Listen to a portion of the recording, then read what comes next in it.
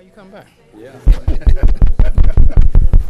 That was one conversation that my wife says, we need to reevaluate things. I said, Karen, don't even start this conversation. Well, I'm really proud of you. That's Supposed to reevaluate where you guys live.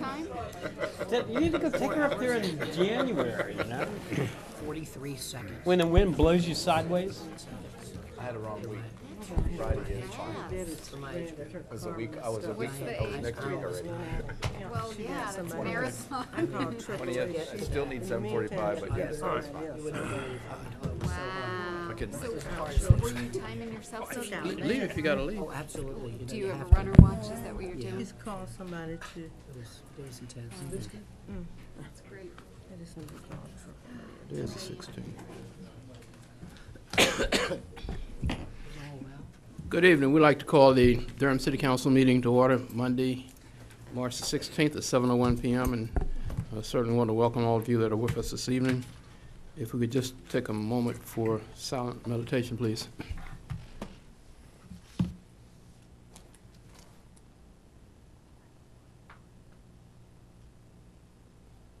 Thank you. I ask Councilman Brown if you would lead us in the pledge.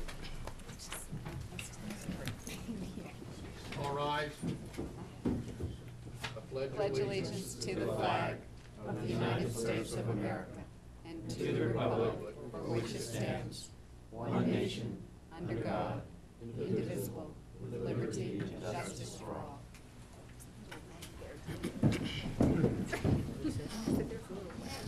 all. Madam Clerk, will you call the roll, please? Mayor Bell, Present. Mayor Pro Tem Cole McFadden. Councilmember Brown. Here. Councilmember Katati. Here. Councilmember Moffitt. Here. Councilmember Shule. Here.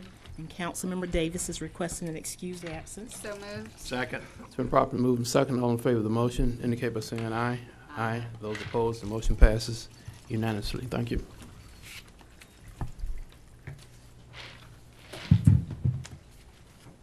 We have two proclamations this evening. You're hydrating well.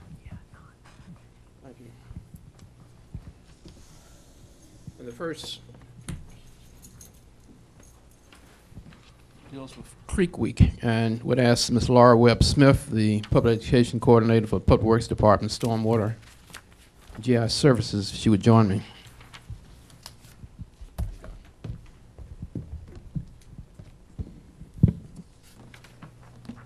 Proclamation speaks to the fact that whereas Durham is rich in natural resources and beauty, whereas water is a basic and essential need for all life, whereas trash and pollution fouls our waterways as well as our landscapes, and whereas every resident should contribute to keeping our environment clean and healthy by working together to preserve clean water and the natural beauty of our surroundings, whereas Creek Week has been celebrated in Durham since 2009 with 1,446 volunteers collecting over 101,210 pounds of trash to date, whereas Creek Week provides opportunities for Durham residents to discover and explore local streams and lakes through educational programs, recreational activities, and to do their part to protect waterways through volunteer projects.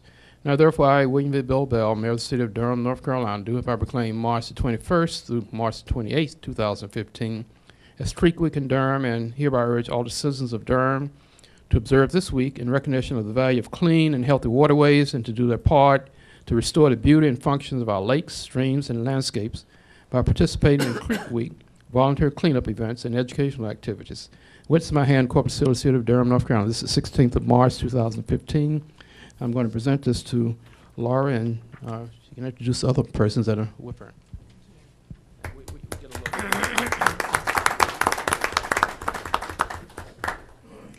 Thank you, Mayor Bell. I'd like to introduce Tanya Doutlick of Keep Durham Beautiful and Nathan Lee Williams of the Public Works Department. We have about 18 partners for Creek Week, and just a couple are here represented tonight, but it is a community-wide event. So thank you for issuing the Creek Week proclamation and for the opportunity to tell you about this great series of events. First, a little history. 7 years ago, 4 people sat around a table brainstorming about what we could do about the trash barge where Ellerby Creek enters Falls Lake. We wanted to do more than just another cleanup. We wanted Durham residents to be aware of our water resources and their importance in providing drinking water sources, fish and wildlife habitat, and fun activities like hiking, swimming, fishing, and canoeing. We formed a partnership that today stands at 18 members strong.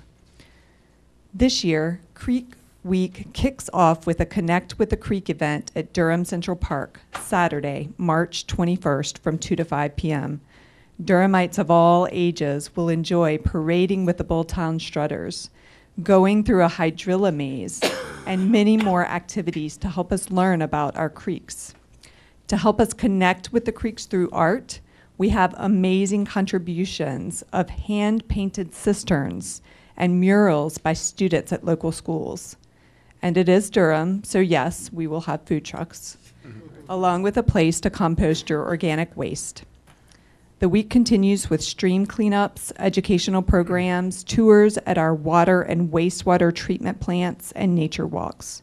We encourage residents to get involved in learning about and protecting Durham's creeks, rivers, and lakes. The website durhamcreekweek.org has all the information you'll need to participate. On behalf of all of our Creek Week partners, we thank you, Mayor Bell, and members of the Durham City Council.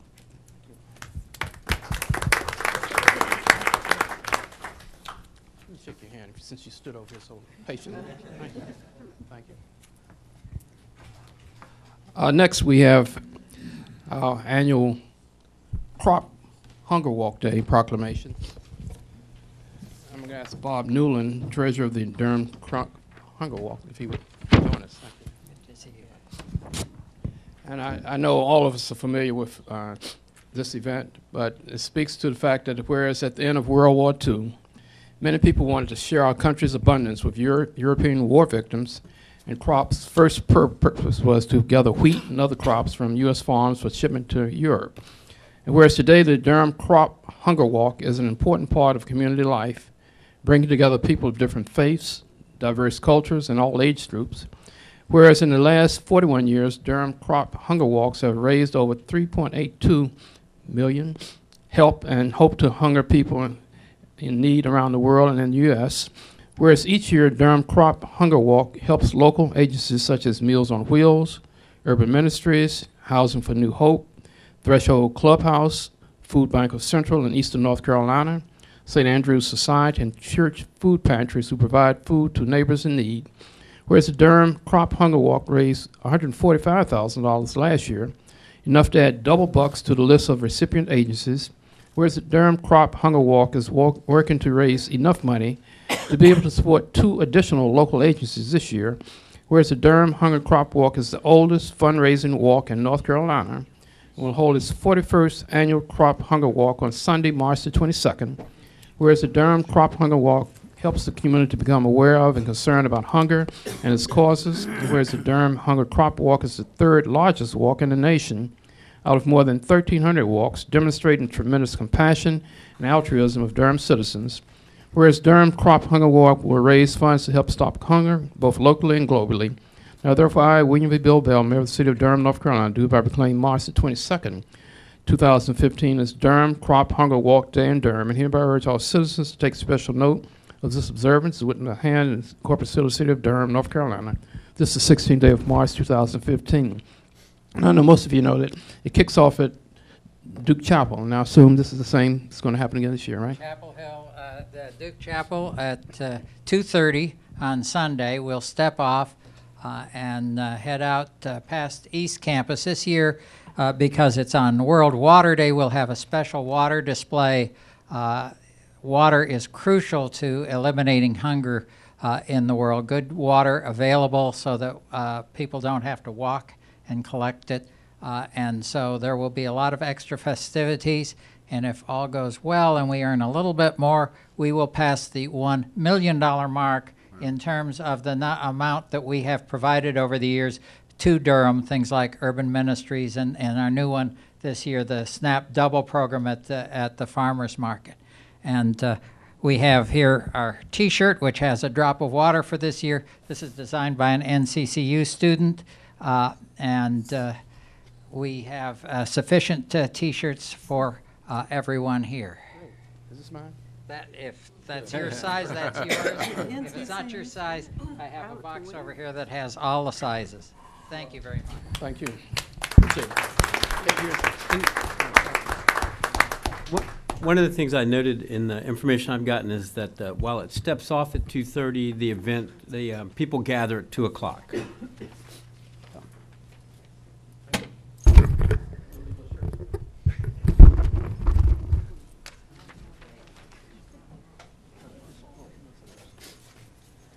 Is that one too small for you? I ordered that what you an said, extra sir? large. Huh? Did you say that one's too small? Yeah, I think it is. I think you can handle it. I told Karen I wanted an extra large. I So I asked for could a breathe. medium. Thanks, Bill. Yep, that would be me. Thank you. Small. Medium. No, not small anymore. Do you want me to pass them out now? Why not? Yes, If make you sure I do, get then you mine. get to leave. Extra large. It's for the meeting. I got you 2X here, got 3X. 2X, 3X? Not 3X. I get personal. I ain't got no Okay, while that's going on, let me ask, are there any comments by members of the council? No, thank you. Well, Mayor Pro Tem. I would like to congratulate Councilman Schul for having completed a marathon yesterday and qualified for the Boston Marathon. So. Awesome. All right, all right. No crutches? Pardon? No crutches? No crutches, but everything hurts. That's great. That's That's great. I think you will live a long time. We'll see. Okay, any other comments? Yeah, that's fine, thank you. That's the city manager for his priority items. Thank you, Mr. Mayor. Good evening, everyone. No priority items from the manager's office this evening. Thank you. Likewise, city attorney, Thank you, Mr. Mayor. No priority items. and likewise, city clerk. No items, Mr. Mayor. Okay, in that case, we'll proceed with the agenda. First item being the consent agenda, which can be approved with a single vote unless an item is pulled by the council member or someone in the public, and then we discuss that later in the meeting. The first item is number 1 on the Housing Appeals Board appointment. Item 2 is confirmation of Civilian Police Review Board members. No. Item 3 is award of dedicated housing funds to Durham Community Land Trustees, Inc., DCLT, and Woodland Associates, Inc., Woodland, for the preservation of existing rental housing, Moorhead Glen Apartments, West Park Apartments, Mutual Manor, and Rockwood Cottages. Item 4 is the annual property casualty insurance plan for 2015-2016. Item 5 is the Joint City-County Economic Development Strategic Plan. Item 6 is the, I'm sorry, I should have pulled item 2. And item 6 is the renewal of police department software agreements with SunGuard Public Sector, Inc. Item 10 can be found on the general business agenda as a public hearing.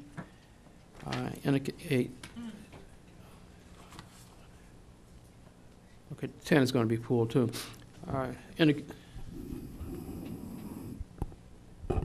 Accept a motion for the consent agenda with the exception of consent agenda item 2. Second. It's been properly moved and second. All in favor of the motion indicate by saying aye. Aye. Those opposed, the motion passes unanimously. We move to the general business agenda, public hearings. Item 10 is consolidated annexation for Briar Creek assemblage. Good evening, Mr. Mayor, members of council. Pat Young with the Planning Department. I can first certify for the record that all public hearing items before you tonight have been advertised in accordance with the provisions of law, and their affidavits to that effect on file with the Planning Department. What's before you tonight is a request by MI Homes related to the requested annexation of approximately 115 acres of property in Durham and Wake County, south of Andrews Chapel Road, known as the Briar Creek assemblage. Excuse me. The first item is a utility extension agreement, which has been requested to serve the development with city water and sewer utility services. The Public Works and Water Management Departments have performed utility impact analysis and determined that adequate capacity is available at this location. Secondly, a voluntary petition for annexation has been submitted by the property owners for this site. The Budget Management Services Department has performed a fiscal impact analysis with the assumption of 132 homes, single-family homes, which is the maximum that would be allowed under the requested zoning. And this analysis projects that estimated revenues would exceed estimated expenditures in the 4th year after annexation. Finally, the council would be required, if the first 2 actions are adopted, to apply an initial zoning to the site. Staff's recommending an application of the rural residential RR zoning district, which, as I mentioned earlier, would allow up to 132 single-family homes. This is the least intense zoning permitted in the suburban development tier.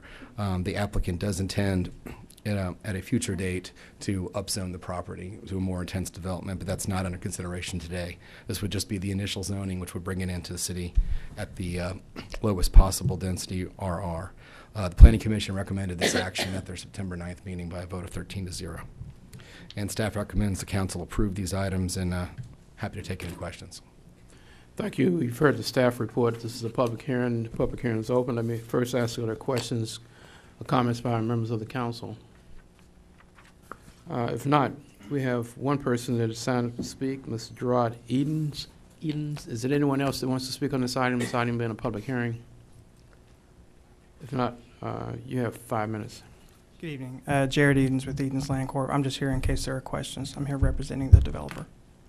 Are there questions by the representative of the developer? I have one question. Do you have an idea, can someone tell me about what will be the projected population if this unit is completed? Well, based on tonight, it's based on the 132 units 132 units. on the current zoning. We have a rezoning in process that should come before you at your one of your June meetings, which would be for an additional, it would be a total of 450 units at the June meeting. Okay, there's probably less than 1,000 people. The reason I ask the question, I'm always telling people that Durham is growing because people want to move here because we don't annex, but I'm have to change that. We don't annex people that are already here. Yeah, okay, people are already here, that's right. Okay, any other comments or questions? If not, I'm going to declare the public hearing to be closed and matters back before the council. Second. It's been properly moved and second. Any further questions? Hearing none, call the question. All in favor of the motion, you can be saying aye. Aye. Those opposed, the motion passes unanimously. Move the consistency statement. Move the consistency statement. There's Second. 2 parts, right? Yeah, okay. Okay. Did you move that? Second. It's been properly moved and second. All in favor of the motion, indicate by saying aye. Aye. Those opposed, the motion passes unanimously. We move back to item 2, which was pulled. This is confirmation of Civilian Police Review Board. Rafid Zahid.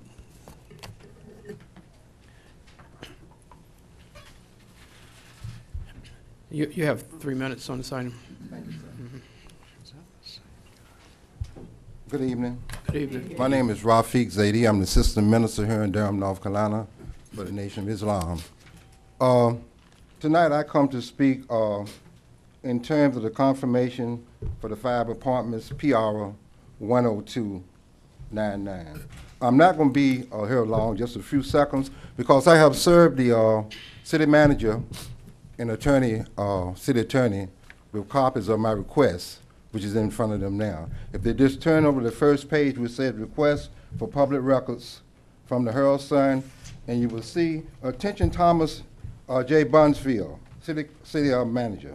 Enclosed, attached here to a notarized affidavit of Rafiq Zaidi, request letter pursuant to North Carolina General Statute, Section 132-B, and others. And in my presentation in this petition, you will find also other Freedom of Information Acts and public requests that I'm making. And since the city attorney and the city manager both have a copy of what I'm referring to on a public forum, I'm asking that I receive the request be answered in a very timely manner. I bring your attention in my conclusion, since I only have 3 minutes, to my affidavit. Notarized affidavit, the second to the last page in that document. Failure to provide complete and specific information as requested, or a denial of same by head of agency maintaining the documents that are sought. A letter of appeal may be filed citing, if possible, court rulings explaining why the agency's decision to withhold the information is inappropriate. If the agency denies the appeal, the individual, which is myself, may seek judicial review of the agency's actions. Are there any questions? I think it's pretty self-explanatory, but it's to the manager and city attorney. We have copies of it. Thank you. Thank you. Entertain a motion on this item. Move it. Second. It's been properly moved and second. All in favor of the motion, indicate by saying aye. Aye. Those opposed, the motion passes unanimously. Are there any other items to come before the council this night? If not, we adjourn at 7:20 p.m. Thank you all for coming. Thank you, Mr. Mayor. Thank you, everybody. Tom?